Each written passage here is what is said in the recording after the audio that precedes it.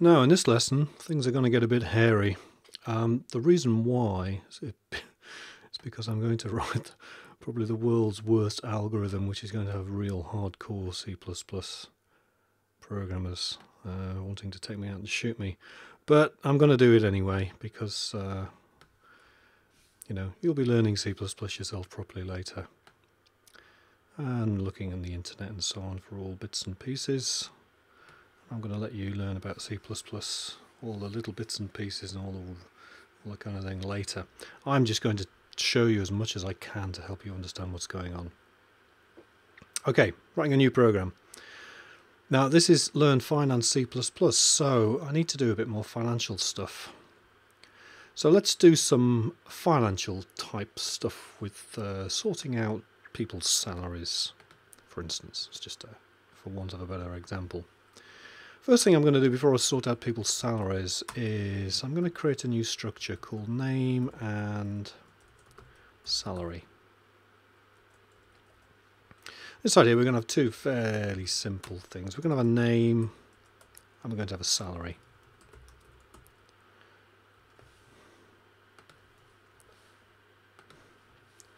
Okay, so a structure. Inside the structure we have a name and a salary.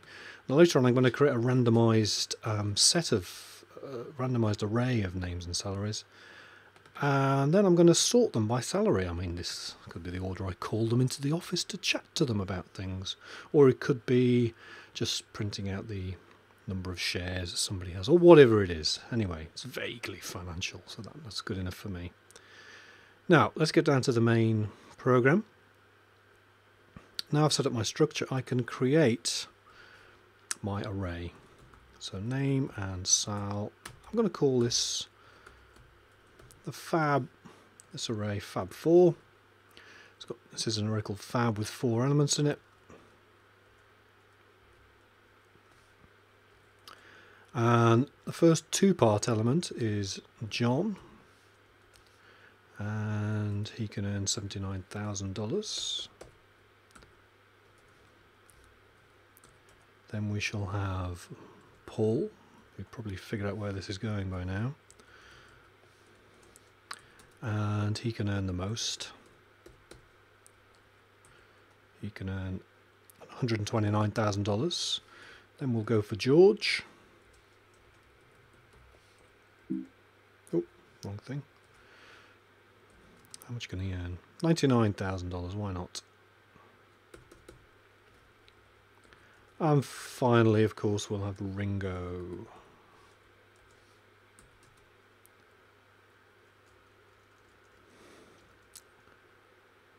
And Ringo can earn $89,000. Okay, so we've got the array set up, which is a structure, two-part structure. Now, we're going to do some processing later, but let's just print out a little message.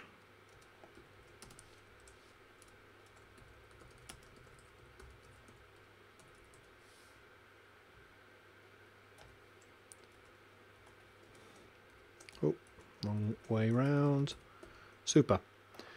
Now, before we do anything, let's print out this this thing. Now, of course, we're going to send off the name of the array, which remember is from the previous lesson is a pointer in disguise. We'll send off the size of the array as well. Well, you can work out the size of arrays later, but that's beyond the scope of this lesson. And let's create a print out function. So let's do that at the top of the program. Oh, what's going on here? So it's not going to return anything, it's just going to print out this this array. Remember, the array name is going to come in and be a pointer.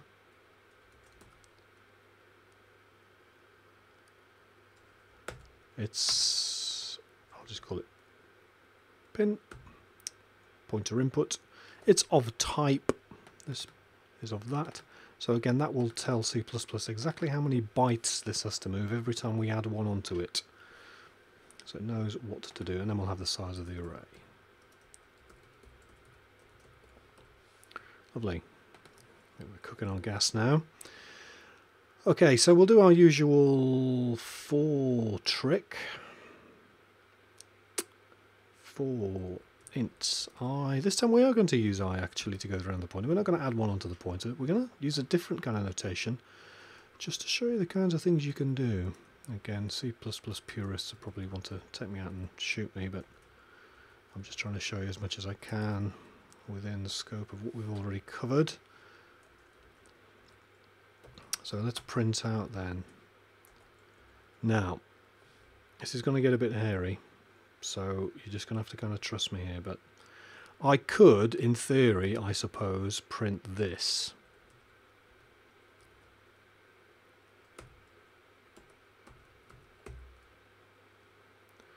And then the following, I'll need to put a little space in there, don't I? So just so we're happy. And then print the other one out, which is the second element, which is p in plus I dot salary, and then a new line. Now, unfortunately, that's not really going to work. Getting error messages. Why not? Because there's too much. There's too much ambiguity here. The first thing I need to do is so what we're saying there is take the pointer address that's coming, which is the beginning of the array, add a number onto it, which in the first instance will be 0, which will take us exactly that many bytes away, because it's 0, no bytes. Then have a look at the value of that thing, and then print the name element from the structure. And this is, it won't run, won't compile. We need to disambiguate all of this. First thing I need to do is I need to put some brackets around there. So now we're not saying give me the value of the pointer plus I. I'm saying pointer plus I. So go to the first address, then add on however many bytes. I mean, it's only 0, but we know exactly how many bytes. It could be 16 bytes, 50 bytes, I don't know. And then give me the value of that thing, and then give me the name. Because that should give us this, and then that should give us this. But again, it's not enough. It's not enough disambiguation. I have to disambiguate even further by putting even more brackets around so that that dot knows what's going on. Otherwise, that dot is going to get really confused with this. So you just have to trust me here. You have to put the brackets in to disambiguate everything. So now C++ knows what's going on. So remember, the pointer is the address of the first element in the array. Now we're going to add I on, and in this case that's going to be 0 the first time round to give us this. We're then going to get the value of the thing there, which is something a bit shaped like that. And then this dot name says go into that thing and then get me out the name. But we need the brackets to avoid any ambiguity. And the same for the other side. Now this isn't really going to be a very helpful message at the moment, but let's just print that out. Build succeeded. And we get John 79,000, Paul 129,000. Now we want to sort this on salary, so we can see Paul should be first, then George, then Ringo, and then the selfless John, who wants for no worldly possessions except the entire floor of a building and lots of Rolls Royces. So hopefully that all makes sense. We want to sort this thing on the salary, and then we want to rearrange the array on the name now. So we can go ahead and do that now. Now we'll have a second printout at the end for after we've done some sorting. Obviously I haven't actually done anything at the moment. Let's not worry too much about that. So this should print out the same amount twice. So before processing, now the next time around we want that to be the first line, that to be the second line, that to be the third line, that to be the fourth line. Hopefully you're with me so far. So what we need to do then is we now need to sort out this array. So let's do that.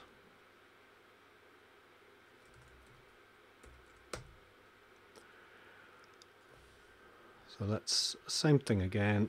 It's going to be the same inputs. The name of the array, which is really a pointer in disguise, and then the size of the array.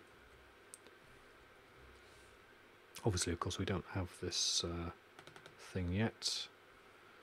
So let's, actually it's going to be the same. Let's just copy that. No, it's going to be the same structure as this one here. So let's just change the names to protect the innocent. Oh. Get that name.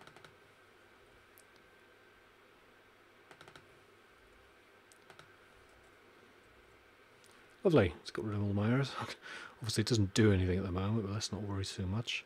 Now I'm about to write the world's most horrible algorithm, and I do apologise in advance for anyone who knows how to write proper algorithms. I just put this together this evening just to kind of show you what's going on. Now I'll change the name here just so we can have a slightly different name from that. Again, pointer to name and salary array structure type of thing. Now I'm going to introduce a new type. It's called a bool, or a boolean type. Now this can hold one of two values, true or false. And I'm going to run a bubble sort. Now I'm not going to explain bubble sorts too much here, but anyone who's used them before will know that you basically go through an array of things, and then you swap two things if they're the wrong way around, and then you keep swapping and keep swapping and keep swapping, and then you go to the back to the front of the array, and then you do it again and again and again and again until no pairs need swapping. It's not the most elegant or quick sorting algorithm in the universe, but it does the trick. So let's give it a go. Oh yeah, let's just come back to this printout one here. Again, next time this goes to 1.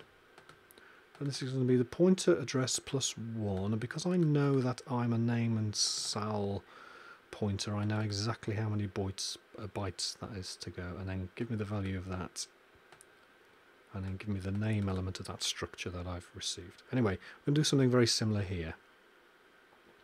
So equals true. It can either be true or false, which is handy. Now there's lots of different ways of doing a bubble sort. I'm going to do Andy's very clumsy way. You can, for homework, you can write a better one. So we'll set this to true so that we go into the while loop. Immediately the top here we'll set swap again to false. And if we go through this process I'm about to do and we find nothing needs swapping round, then this will stay false, and then this while loop will drop out, and then we'll be able to return to the main program. I just want to stick that in there as well, just for fun. But if we do swap a pair, then we'll reset it back to true again and run the while loop one more time. Okay, here's where we get a bit hairy, because we're going to do another for loop. It's going to be very similar to the previous one. However, a couple of little things here. I'm not going to set this to size of array.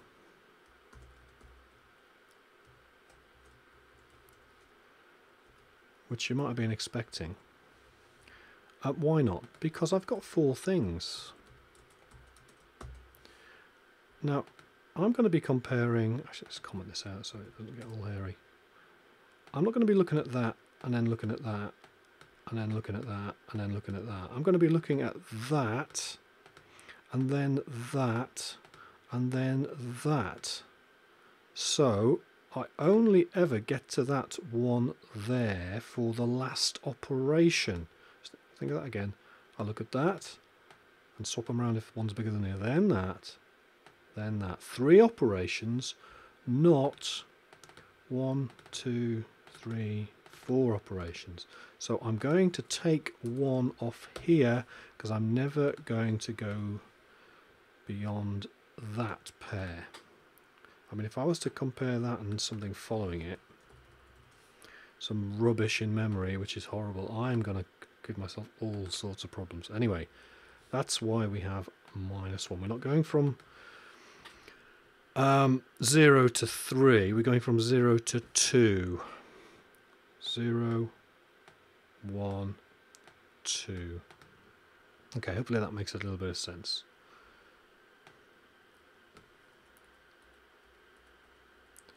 So put the old thingy in. Braces, pair of braces. Now, what we're going to do is we're going to say, okay, we've got this array. Let's just bring this thing up a little bit. Stick it here. And comment it out. Actually, let's bring it up the slide a bit. Okay, what we're going to say is this. We're going to say if, using the construct that we used in the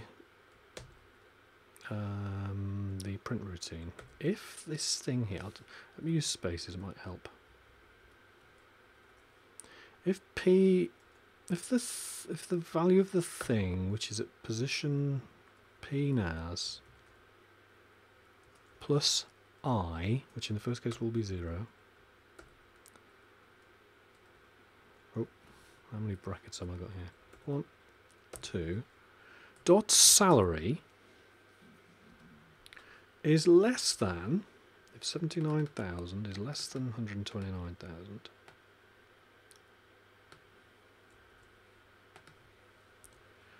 Plus I, again, the 0th one, but again, what we're going to do there is we'll be saying A, B, C, D.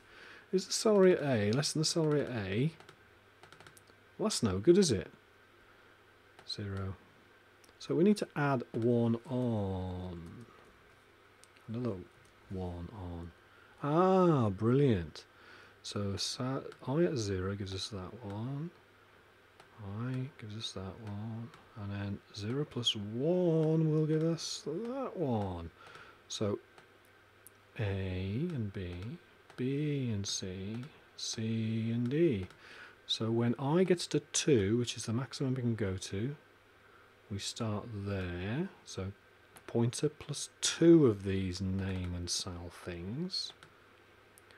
And then pointer plus 2 of these name and sal things plus 1. Ah, there we go. So if that first salary is less than that second salary, then swap them round. We need to swap, we need to run through this while loop one more time. We're going to swap these things. Swap equals true. And let's swap them around. First thing I need a temporary holding value. We could actually stick this at the top of the program. Actually, that's probably makes sense if we stick it there.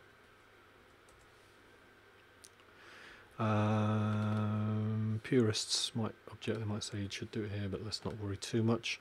Temp equals what? Well, it equals the value of the thing, which is at position P nas plus I.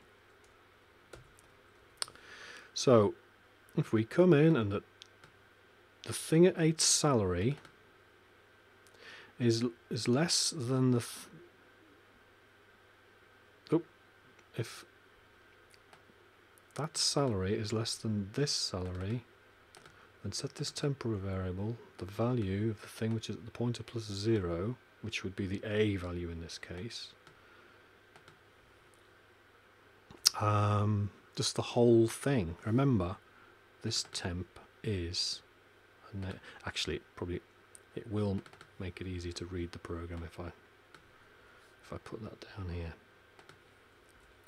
So this structure called temp, which is expecting a name and a salary, is set to the value of the thing at A. Let's say. Now we're going to set the value of B equal to the thing that's at A. So this second position here will get set to John and 79,000. Remember, we're holding this in temp, which is what we just did there.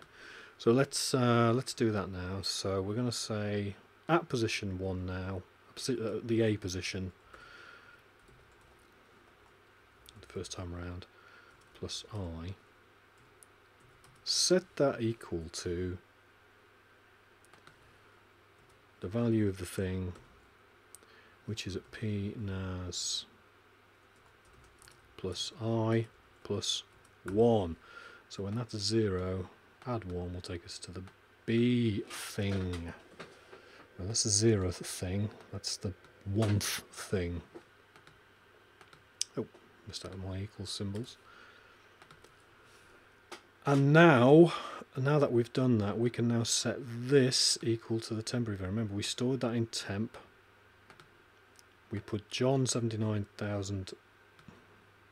No, we didn't. No, yeah, we set that to Paul 129,000. I'll just put this over here. Temp equals John 79,000. Then we're going to set this equal to the second value. So this is going to get set to Paul 129,000.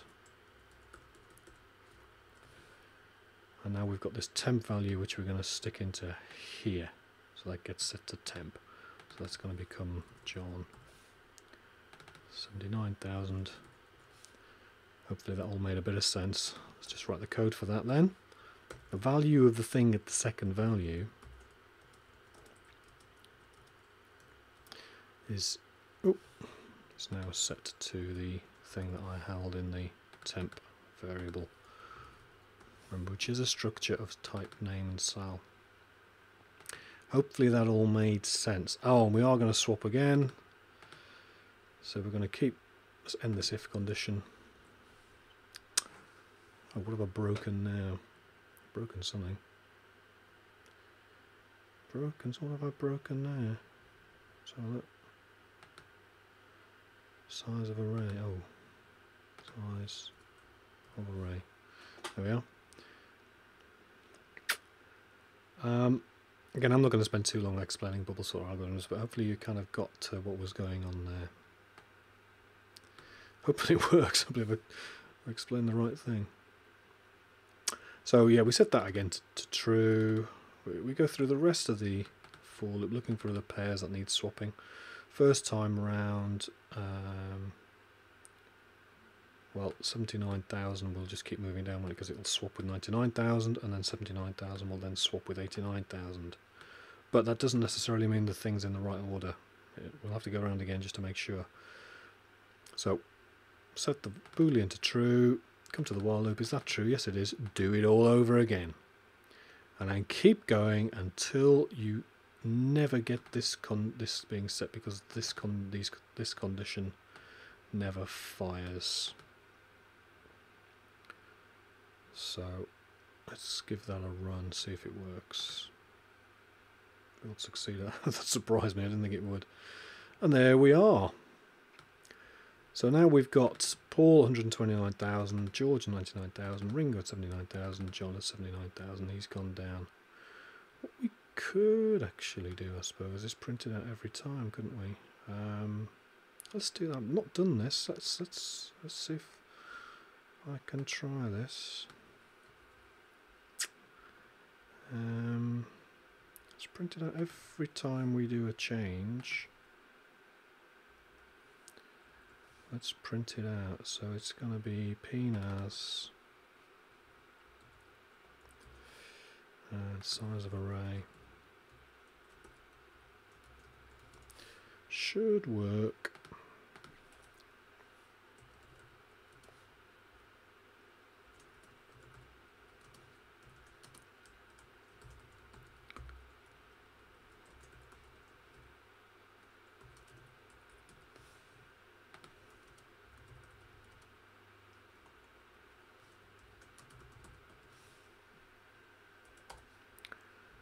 Give it a go, I might get hundreds of these. Well, not hundreds, but so you can see swapped Paul and John, then we swapped George and John, and then we swapped Ringo and John, and then the next time round nothing needed swapping. Let's just change these around a bit just to see if that's working. Let's make that 89,000, 99,000. See what we get this time. I think we should get a few more, shouldn't we? Yeah. So we swapped John all the way down.